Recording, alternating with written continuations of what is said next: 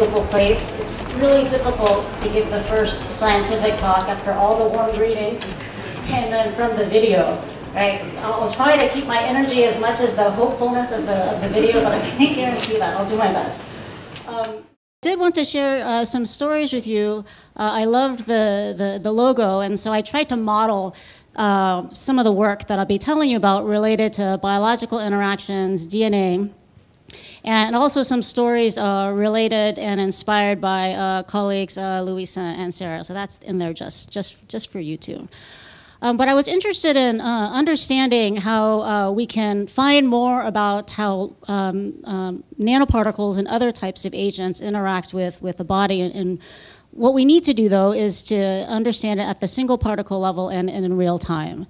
And what the real time enables us to do is it enables us to use optical microscopy, enable us to use light to interrogate these types of interactions.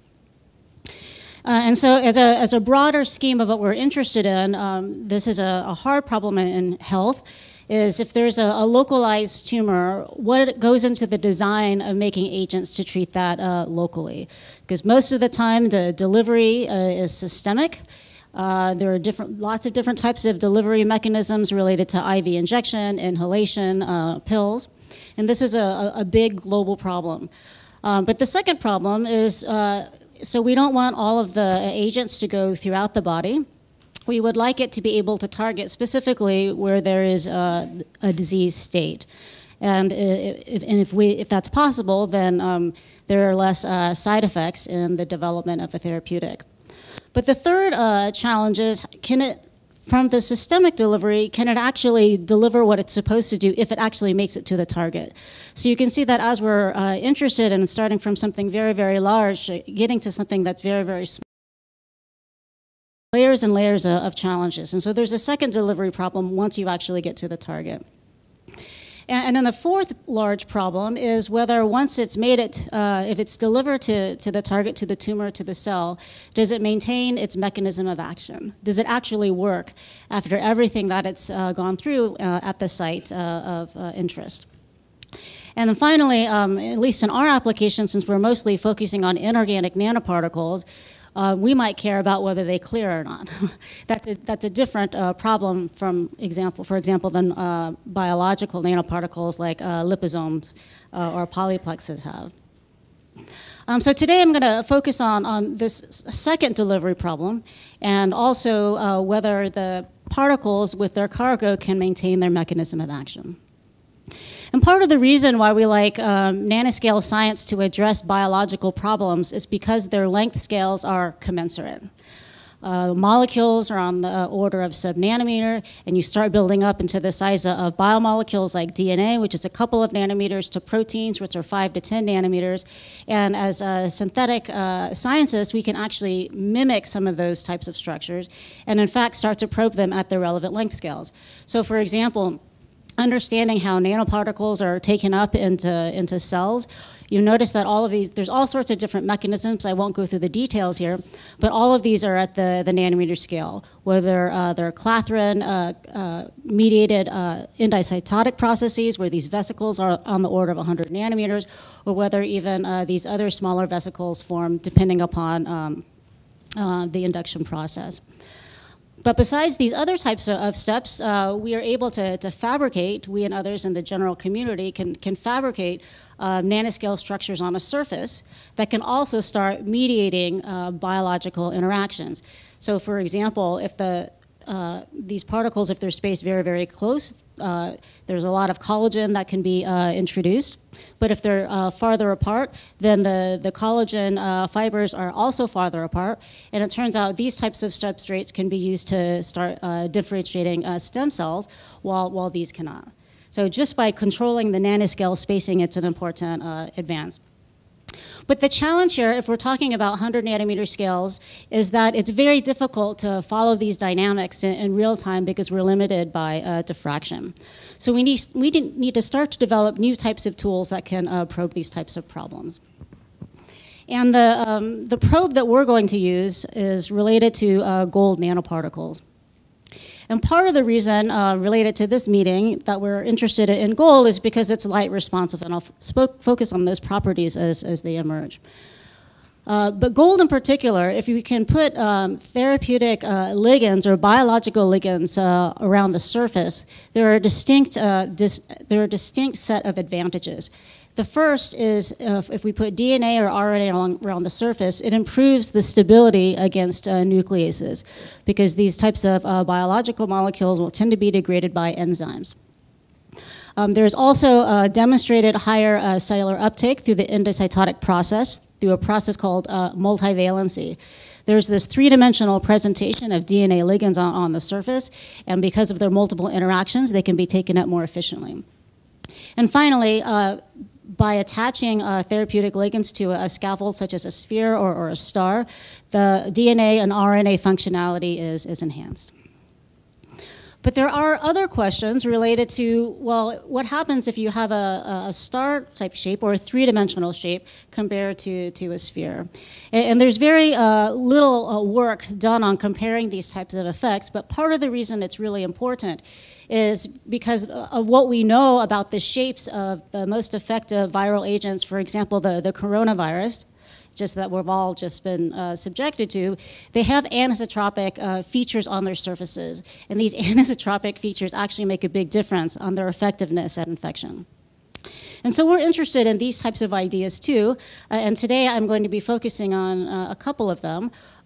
What is the difference between this type of shape and this type of shape related to binding and uptake into cells? And then does it matter whether the ligands on the surface are targeting or non-targeting? And we like this particular scaffold for a couple of different reasons. First, it has positive curvature at these tips. It has these negative curvature regions, and there's also this neutral curvature region. And the idea is that the local nanoscale structure can give rise to macroscale chemical and physical properties. So by controlling the presentation of the ligands as well as the shape of the scaffold, we can get these macroscale effects. Oh no, maybe it's died on me. Okay, and in terms of taking advantage of the scaffold, these different regions affect the ligand loading and their overall construct properties. So for example, in these positive curvature regions, there are these high local optical fields, but also the ligands can splay out and they can present, and so they can have high density and preserve their functionality. In these neutral regions, because we use gold thiol chemistry, we get a tight packing of the ligands on the surface, which also acts to protect against unwanted degradation from nucleases. And in these negative curvature regions, if we're using DNA, we have these hydrophilic pockets. But also in these negative curvature regions, you can control the local pH. So just by controlling the local pH and because of the way that the ligands interact with each other, this is a really nice way to achieve chemical control at the nanoscale. And then finally, what I want to talk about is how this anisotropic shape is beneficial as a single probe for what we call multivalent structural interactions. So for example, not just the interactions that happen at a single tip, but interactions that can happen when you have multiple tips binding to a cell surface at the same time. Okay, so how do we make these wavelength-dependent optical probes? Well, we started backwards. We wanted the synthesis to be as green as possible, meaning we wanted to be as biocompatible from the very beginning. And so we only used two different reagents. We have a Heaps buffer, which is commonly used in media, in biological applications, and we start with the gold salt. And it's a room temperature reaction, which is easily scaled. This is 5 liters of nanoparticles. And if we evaluate low resolution transmission electron micrographs, you can finally see what I mean by the length scales are commensurate. So for example, they're not all identical because we make them through a process that doesn't require a seed, but these branches taper down to about 2 to 5 nanometers in the radius of curvature. So this is the size of a protein, which means in principle, each of these branches can just bind to a single protein, which would be a big deal if we're interested in how single units interact with single proteins on surfaces. In terms of what the goods buffers do, this is heaps, and they mostly have branches that are equal in length. And as you change the relative ratios between the gold salt and the concentration of the goods buffers, we systematically shift the what's called a localized surface plasmon resonance to longer wavelengths. But because most of the branches are all the same, there's one broad resonance. If we change the goods buffer and we make it out of heaps, there's just a single carbon. We add a carbon to this chain between the piperazine ring and the sulfonate group. And you'll notice that there are now two different resonances, two different wavelengths that these particles are responsive to. The shorter wavelength corresponds to these shorter branches, and these longer wavelengths correspond to these longer branches. So this is really nice. In a single particle, we can take advantage of short wavelengths for imaging, or stimulation, or long wavelengths for imaging and stimulation. And what I like about this is sort of where the magic of chemistry comes in. These molecules are functionally similar, except just an additional carbon in the chain. But what that does is it forces the particles to grow in different orientations. So for example, the heaps particles grow along the 111, and the east particles grow along the 110. And a third goods buffer that we've evaluated is MOPS. So we still have this sulfonate group. In this case, instead of a piperazine ring, we have a morpholine ring. And these also grow along the 110 direction, similar to the EAPs, but they also have these two different wavelengths corresponding to these classes of branched lengths. And so this is the story that, it's sort of an interlude story, but I sort of like this as collaboration. And this is what the meetings are for. When we see the video, these face-to-face interactions, this is a collaboration directly as a result of talking to Luis and also talking to Sarah on who can we collaborate with that can help us understand the growth mechanism of these structures. And this is Dr. Sarah Balls. So as I mentioned, these particles, they look sort of, they're really nice in terms of length scales, but they're sort of weird looking. I mean, they're not like these beautiful polyhedra. And we also make them, just as I mentioned to you earlier, we just take the goods buffer and we take the heaps and we mix it all together, and it's at room temperature. So of course we're going to have a distribution of shapes, but also these are very distinct ones that come out of this process. And so we can't exactly do this in real time, but we can try to get snapshots of what's happening in terms of the growth mechanism. So we quench the growth at these different time scales. And you can see that just if we're evaluating kinetics, that the heaps particles reach their final state much, much faster than the EAPS nanoparticles as well as the MOPS nanoparticles. And we quench them with a peg thiol. And you can see that it takes a while. So it takes, this is at the structure after 30 minutes if we're growing with these EAPS goods buffers till we get to this final structure. And then they just stop growing. They can keep growing, and you can let the reaction go longer and longer, but they end up arresting at a final state. And so what we wanted to do was to evaluate the distribution of these shapes. And so we came up with these non-technical terms to describe shapes. Okay. I normally don't like these, but this is just sort of the best that we could do. So that we have this squared shape where most of the branches are identical. We have this other type of structure with one long branch, this boomerang shape, tripod shape, and this four-branch shape. And this is where we start to do statistics. So if we evaluate all of the particles, and these are like thousands of particles, so we develop these codes to help us analyze them. The majority species in the heaps is this squared shape, where most of them have branches of the same length. If we evaluate the distribution for the EAPS particles, most of the shape is this boomerang shape, where you have these long branches and then a couple of tiny branches. But if we evaluate the MOPS case, you can see that the boomerang branch and the one branch are almost exactly, or are very similar in terms of population. And if we can look at now the time scales of how these grow. We have these beautiful tomography movies, so I figured I would share them with you. And these are these final shapes, as you see, and it may be not a surprise that these grow along the 111 directions, and these grow along the primarily along the 110 directions. And this is what the branches look like after an hour. Okay, but if we look at the very beginning, they have to start from something. So the earliest possible time that we could quench the growth to look at the subsequent stages of development, if we look at the Heaps particles, this is what the initial seed looks like. This is the fast Fourier transform, and at the high resolution, then it's the same that we saw related to the 110 directions. But if we look at the Heaps, and the MOBS particles, you can see even from the very beginnings, this is the earliest quenched structures that we could evaluate. After 6 minutes, you can see that the EAPs have these twin planes within the particle.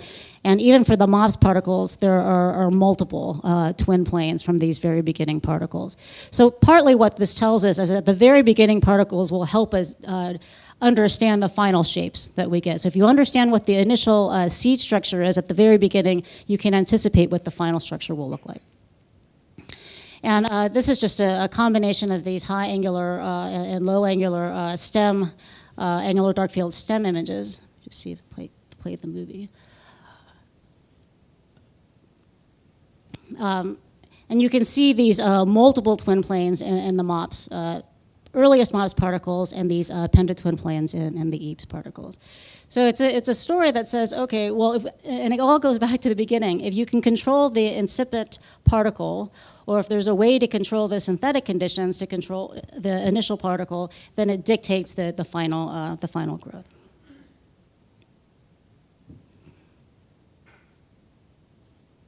Okay.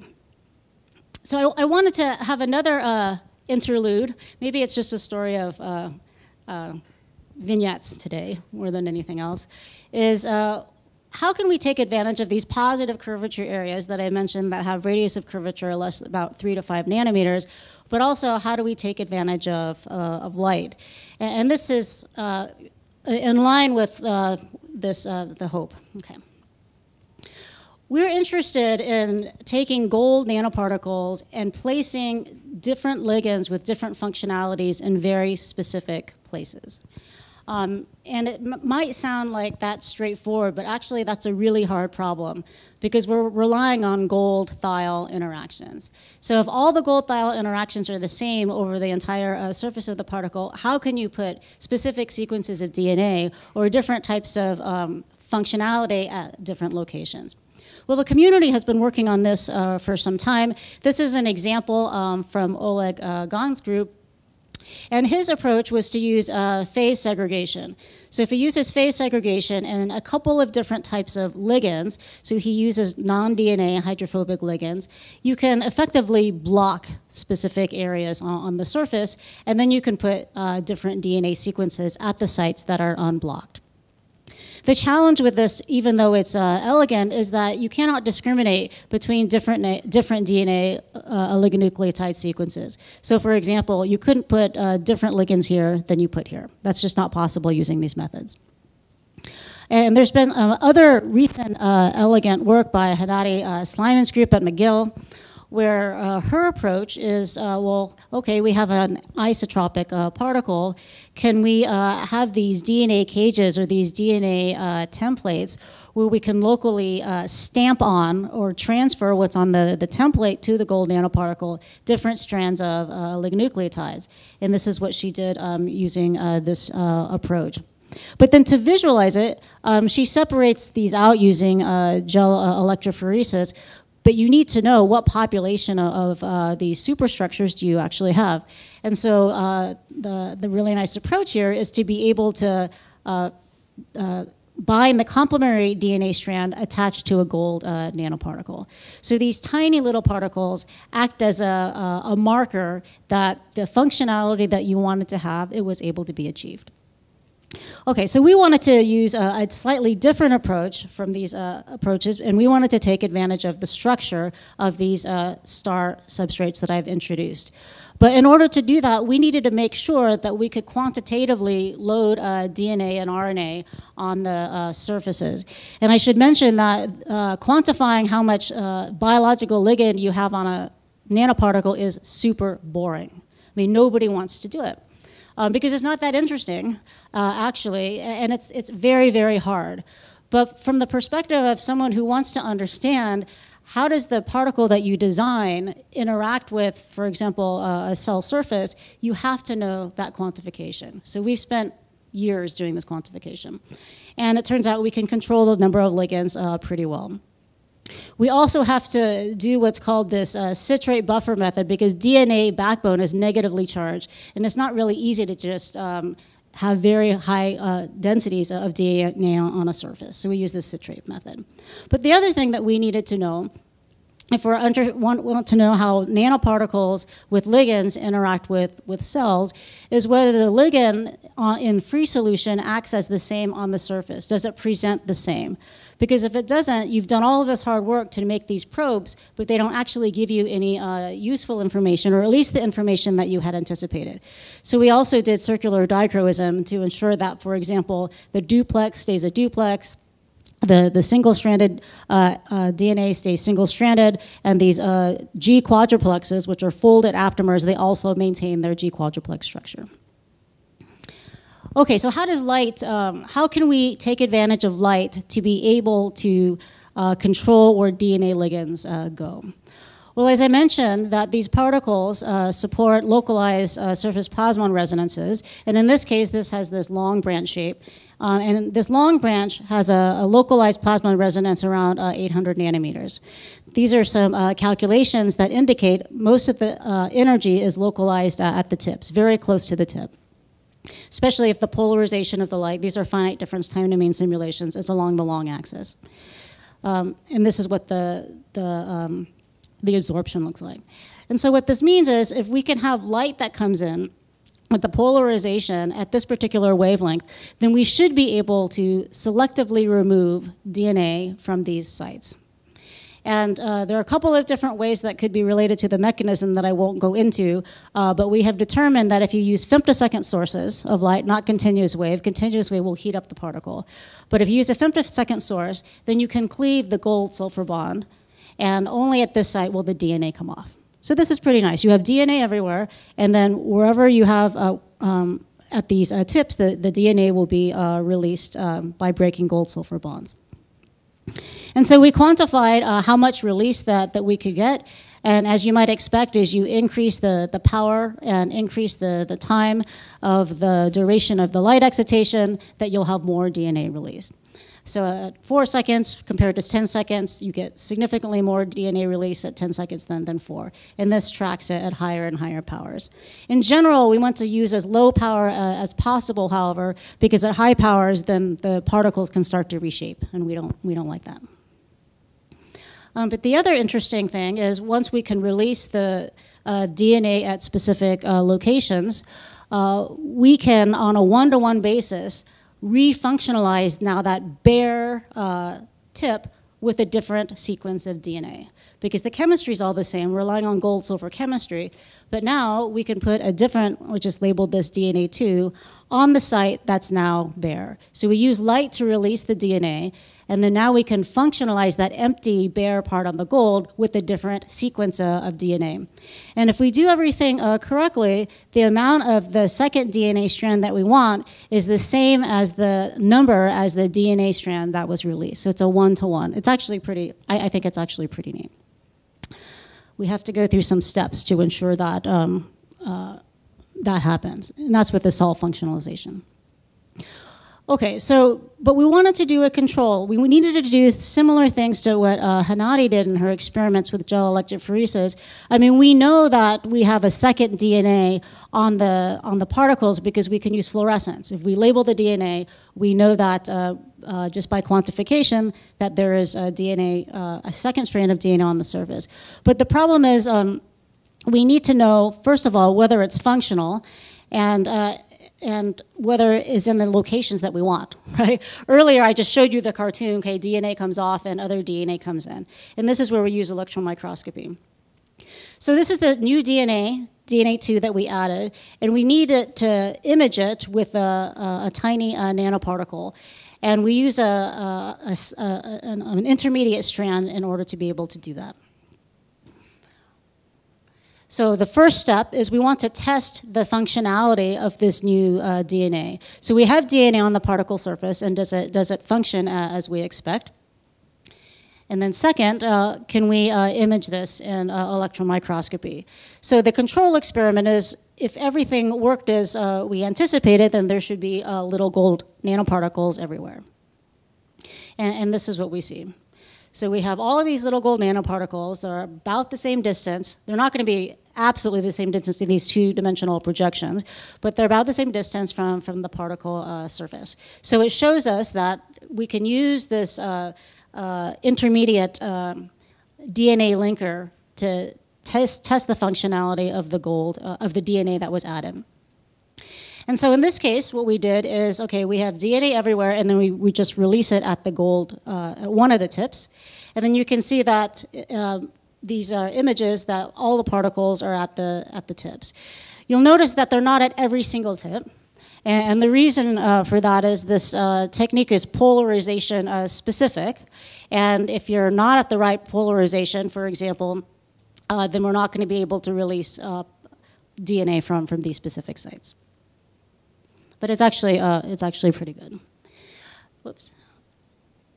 Okay.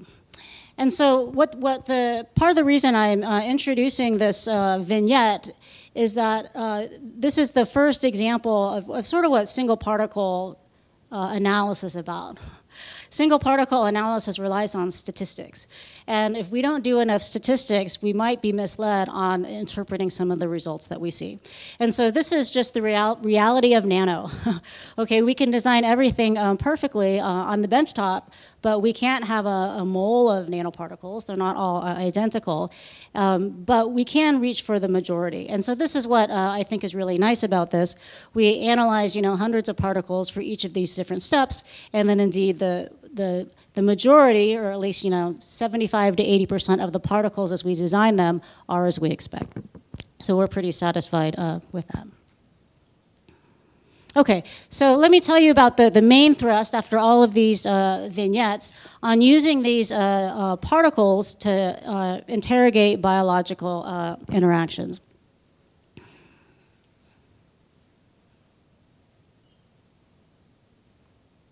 And the real-time method that we're going to use is an optical method, which is based on differential interference contrast microscopy, which is a wide field technique.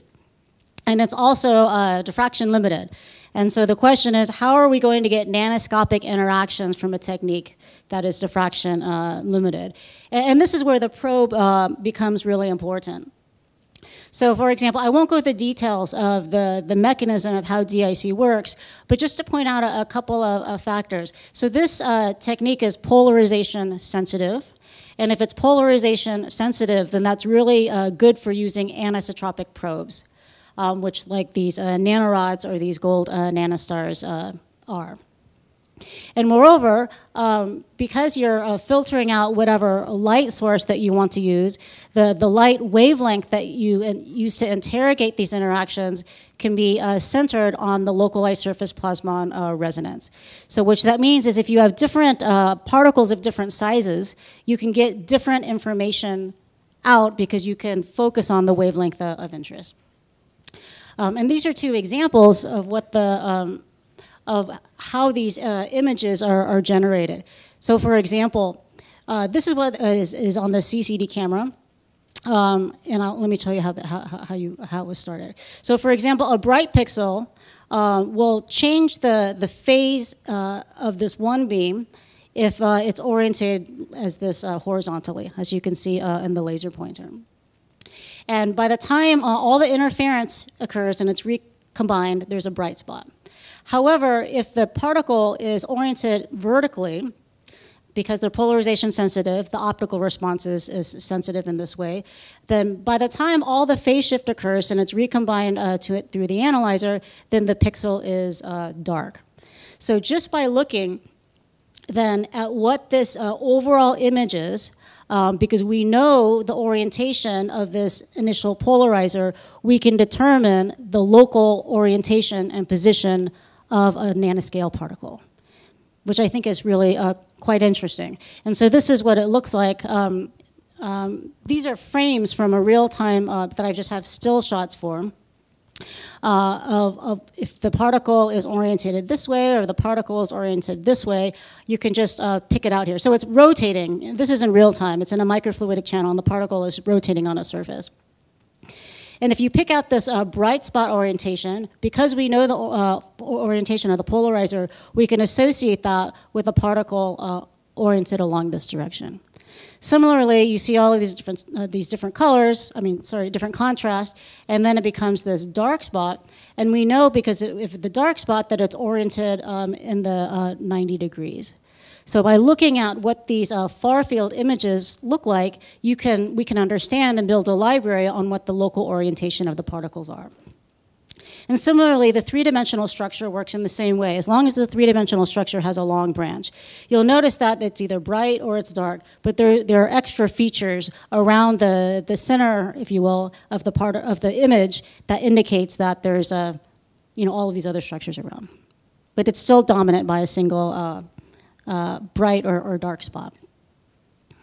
And so the challenge with using this technique to be able to resolve interactions in real time is the cell. Okay, so this is a DIC image of the cell, and you'll see that there are a lot of features.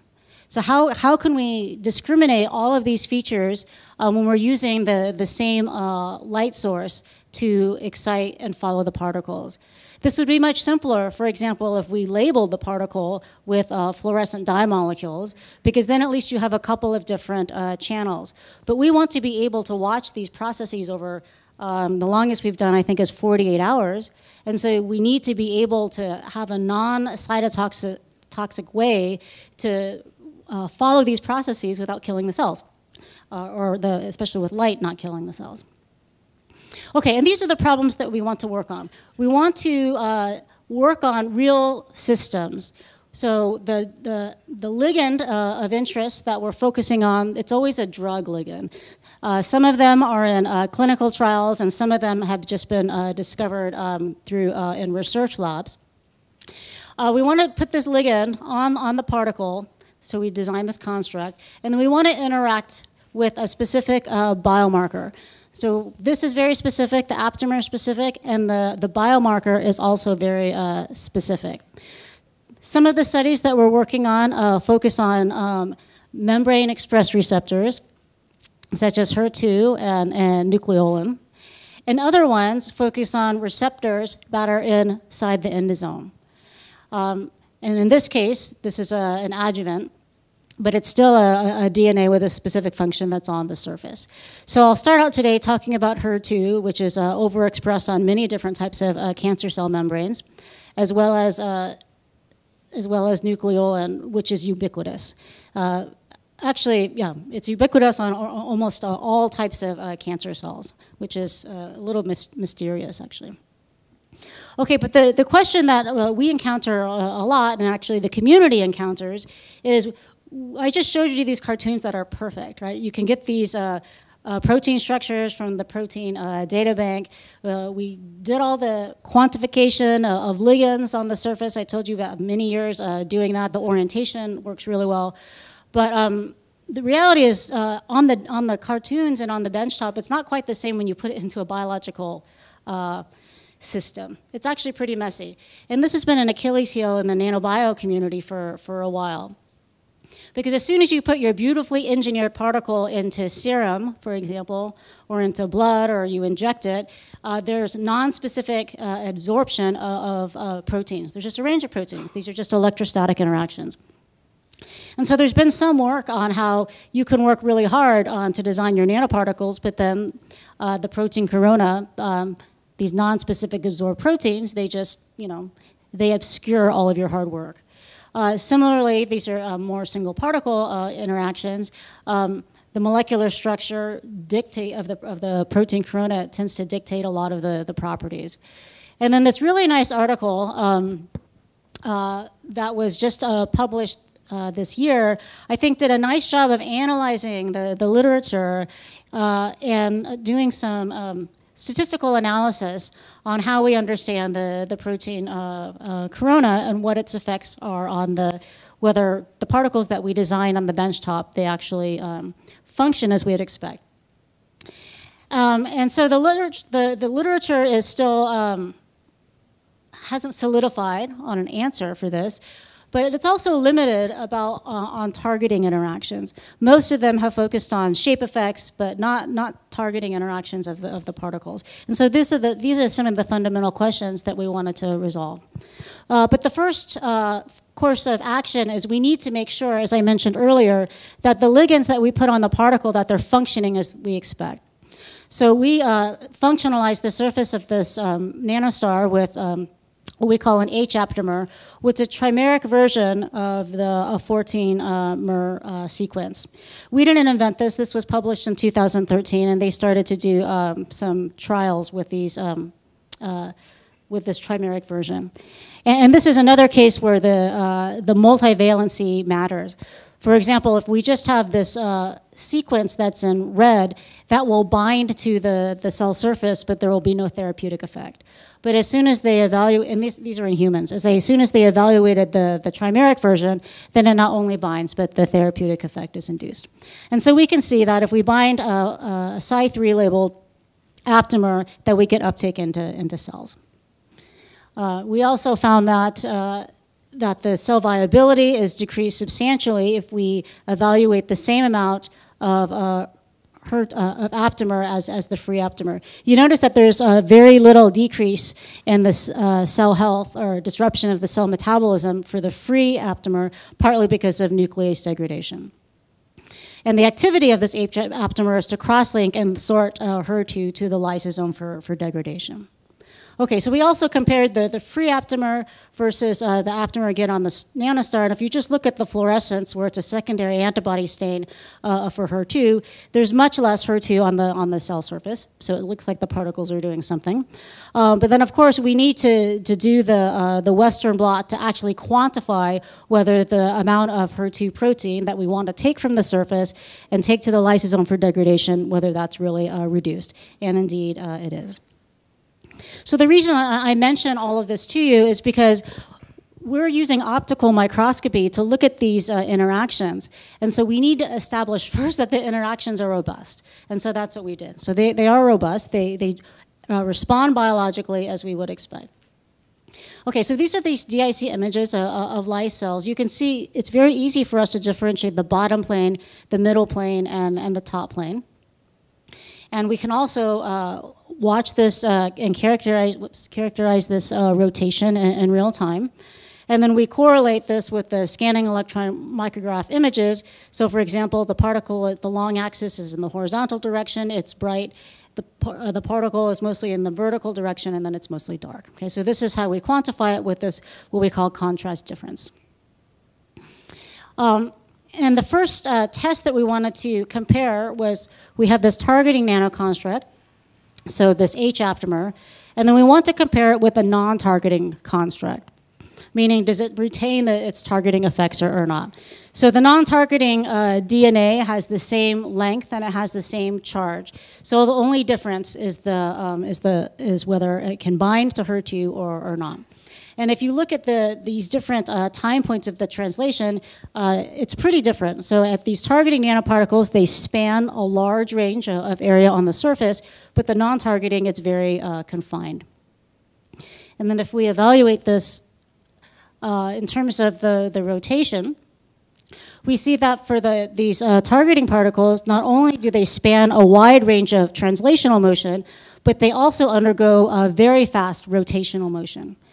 But if we compare to these non-targeting, not only does it not move much on the surface which it's bound, but all of the rotational motion is very, very slow. So what this means is we can use either translation or rotation in this type of dynamic assay to determine whether a particle has the function or not. And this will be really important as we're trying to evaluate other different types of particles. So just by looking at the target, just by looking at that translational or the rotational motion, we have an idea of whether the construct is behaving as we want or not. And I won't go through a lot of these details of the translation. We fit it to these mean squared displacement models. But the point I do want to mention here is that the extracted confinement length, and we get this length out from this restricted diffusion, is that it's within the range of HER2 domains on a surface. So the length scales that we get out through this dynamic assay gives us specific and relevant biological information. And this is an example of one of the first examples, actually, of the endocytosis of a single nanoparticle. It took over 2 years to try to understand how the coronavirus can be internalized into cells. And actually, there's not that much information on what happens to what's involved in this process in real time. And by using nanoparticle probes, this can be resolved directly. Okay, so let's just let the movie play out, and then I'll describe what's happening. Okay, so the nanoparticle is outside, and you can see it's rotating. It's flickering between bright and dark, so it's moving. It's rotating over 90 degrees. And then what happens is that it stops rotating. So it's arrested its motion, and then after it stops rotating for a while, then it starts translating into the cell in a directional way. It's a little hard to see in the movie, so let me just break it out into time points. So once the particle has found the HER2 receptor, there's very little translational motion. Most of the motion just slows down. And then right before it's internalized, you'll see that in these circles, it remains a bright spot. So the particle is no longer moving. It's just stuck in a fixed orientation. And then about 10 seconds later, it's internalized, and then it undergoes rapid directional motion with the speed that's consistent with motors on, for example, actin.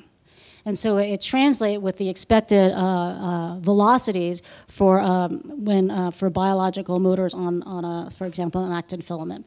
So this is really neat. It's the first establishment of what are the timescales involved once a virus or a nanoparticle or some type of agent interacts selectively with the surface, and then it's internalized. And the mechanism of why it does this is also very interesting, but I won't talk about that today. Okay, and the final story, I have like 1 minute. I'll speed up here. Is related to how do shape effects affect the translation? But because this is a meeting also related to light, if we use light triggered release to release the aptamer from the particle surface, we can see that there's a very large change in phenotype of the nucleus. And we also find that the ligand can thread its way through the nuclear pore complex to do damage in the nucleus. So this is a really nice way to bring ligands to the surface, use light, and then you can increase not only late-stage apoptosis, but double-stranded DNA breaks. Okay, and so what we're interested in is determining the shape effects on these targeting nanoparticles. And so this is this AS1411 ligand that I just mentioned. So it means it works outside in these larger systems. And we want to compare, does it matter whether it has a sphere shape or whether it has a star shape? So we ensured that the chemical and physical properties were almost identical. They're as similar as we could get in terms of surface area, DNA density, zeta potential. And then we characterized the protein corona, all these non-specific absorbed proteins on the particle surface, and we find that it's almost also identical. So any differences that we see in dynamics must be because of the particle geometry. We're combining multi-wavelength differential interference contrast microscopy with epifluorescence. And the reason we have these multiple channels for imaging is because these spheres, because they're isotropic, they exhibit no changes in terms of polarization, and therefore all their contrast stays the same. Okay, so what we find is that once we look at how these gold nanostars with their three-dimensional shapes interact with the anticipated receptor, there's very little contrast difference. Compared to if we look at the star and we've blocked the nucleolin receptor, then the rotation is rotating all the time.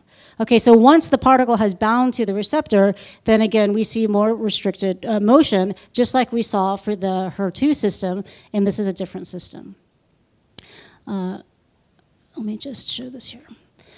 Okay, so if we look at all of these diffusion model that I showed you earlier, the statistics are very different, but But the other thing is that we're looking at over 100 different particles, and this is where the single particle analysis is quite nice. So what we find out is that these different shaped constructs, the stars versus the spheres, they bind to different receptors. They're on the cell surface. They're not bouncing off. If we put PEG on the surfaces, the particles are just skidding across the cell surface. But these are selective based on their shape. And finally, if we block the nucleolum, you'll notice that these statistics of the diffusion, translational diffusion characteristics, they're nearly identical. So it matters that what the shape looks like. So these all act like they're non-targeting; they don't interact. But if we compare this case back to the star, you can see that there are very different distributions in particle difference. The last thing I want to mention is that this sphere with these targeting ligands, they act like the non-targeting ligands on the star in the previous example. So even though they should bind, right? We have this positive curvature which displays the nice DNA. They don't bind. So the spheres do not bind selectively to the stars. So the anisotropic shape of the star matters a lot. Okay, so I showed you about these interesting shaped nanoparticles that show wavelength-dependent optical properties. We can also use light as a stimuli to release the drug ligands. And moreover, we can observe these very interesting single particle nanobio interactions. There are very specific differences between non-targeting and targeting anisotropic particles. And the targeting constructs of different shapes show different dynamics and in fact bind to different proteins. So this is really important. The stars with the targeting ligands maintain their function, but the spheres with the targeting ligands don't.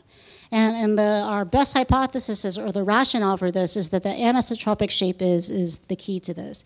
You have these branches that terminate in 3 to 5 nanometers radius of a curvature, and they can selectively interact with the cell surface, even though they're in a sea of all sorts of other types of proteins. And this is where the nanoscale, both anisotropy and the length scales are really important. Okay, so this is the group in its current form, and the students that did the work. They should have gold stars. They do have gold stars. There they are. Ting Ting, Priscilla, and Jack. And I'll stop there and be happy to answer any questions.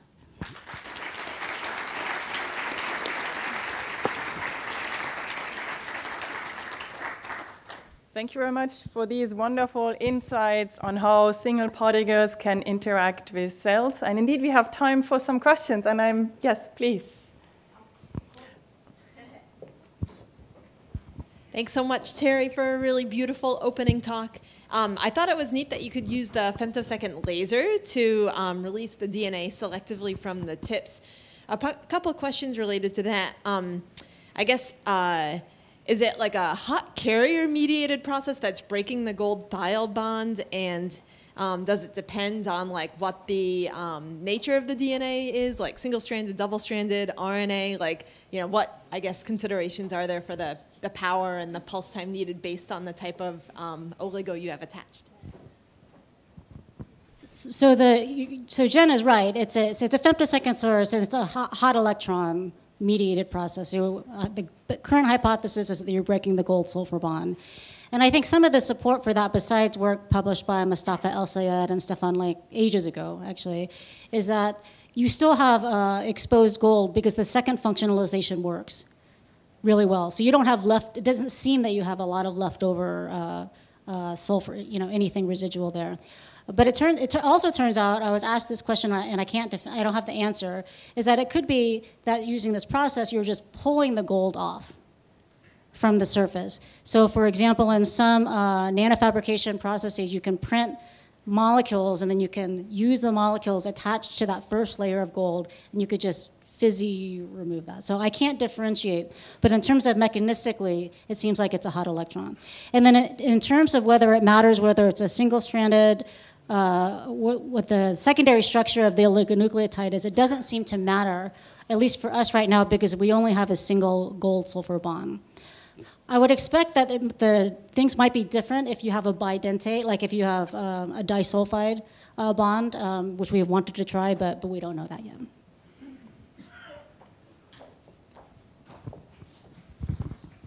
Thank you, Teri. It's quite amazing how the work with gold nanostar has been evolving in your lab. It's inspired by some of the work that you've done, so it works really well. Very nice. I have a question connected to what Yang was asking. Actually, well, first a comment that depending on the power of your femtosecond laser, you may also induce atom mobility from the tips. We see that. Mm-hmm. And the second is, I was a bit confused because initially you showed this spectra with 3 modes, basically, the core mode, and then one for short spikes and one for longer spikes. And the one around 800 corresponded to the short spikes, but then you're using 800, if I understood well, to deplete the DNA from the long spikes.